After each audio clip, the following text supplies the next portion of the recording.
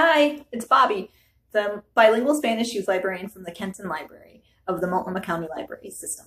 And today I'm going to read to you a book called Federico and the Wolf. It's by Rebecca J. Gomez and illustrated by Elisa Chavarri. This is a retelling of Little Red Riding Hood. If you've heard that story, you might know what's happening.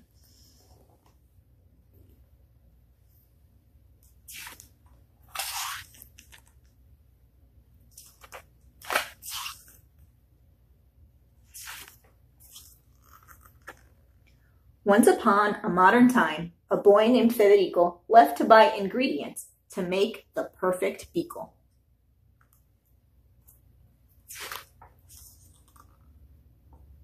Cuidado, called his mama as he pedaled toward the shops. Mind abuelo's grocery list and don't make other stops.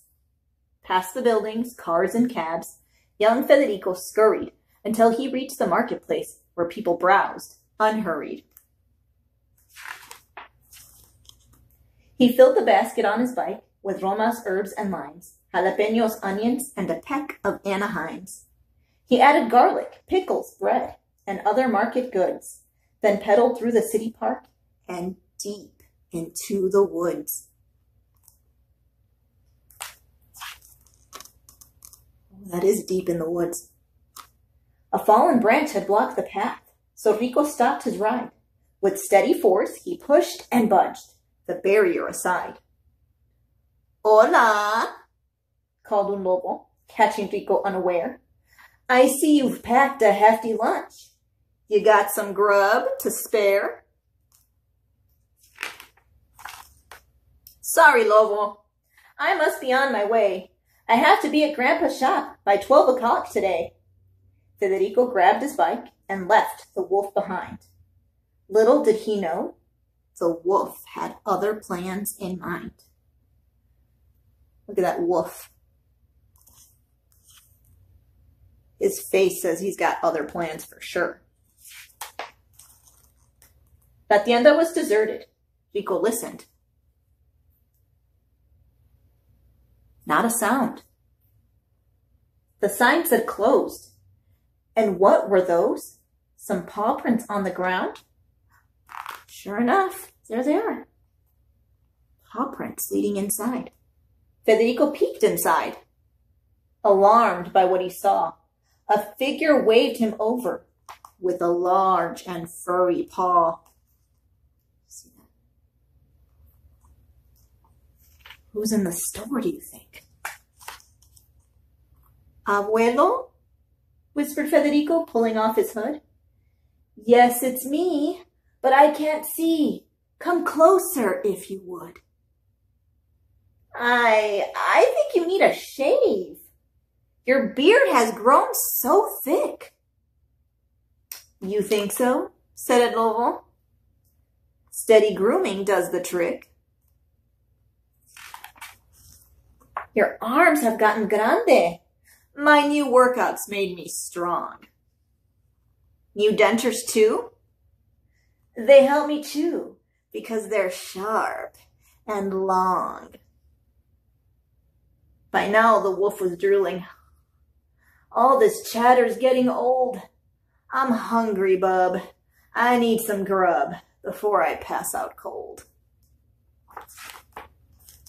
Okay, said Rico. Let me see. I brought your favorite treats. Whole grain bread, a cabbage head, a jar of pickled beets. El Lobo's nose began to twitch. Mi niño, here's the deal. Set those yucky things aside, and I'll make you my meal. I think that Lobo means business. He bounded from La Silla with a grunting, growling shout. Federico tossed some chili powder straight into his snout. The wolf inhaled. He sniffed. He snuffed. He itched and twitched and wheezed. He tried to wipe his drippy nose, but sneezed. Federico ducked and dashed, then rummaged through his sack Not so fast, you tasty tyke. I haven't had my snack. Federico quickly plotted. When the wolf's mouth opened wide, he grabbed un habanero and he jammed it deep inside. Look at that. All the way in there. El lobo gulped. He gagged and coughed. His ojos blazed bright red.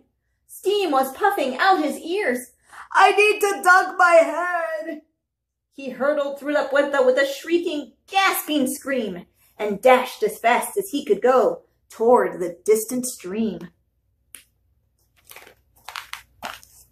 Ayuda! Cried Abuelo from inside a bolted box. Pico found him safe and snug in just his shorts and socks. Gracias, he scrambled out with shouts of pride and joy. I thought that wolf would do us in, but you prevailed, my boy. Look at them hugging. They're so happy now. They cleaned the mess, and Gramps got dressed, then shared a bit of lunch.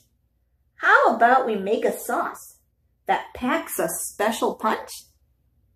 They chopped and diced, used lots of spice, and simmered sauce all night, then bottled their concoction, Wolfsbane salsa, extra bite. And there's the end. And here we have, on one page, we have the recipe for a perfect pico, and on the other, we have some words in Spanish that you can see or read throughout the book. And that is the end. We end again on these beautiful pictures. All right, thank you so much for listening to my story. I hope to see you again soon. Bye.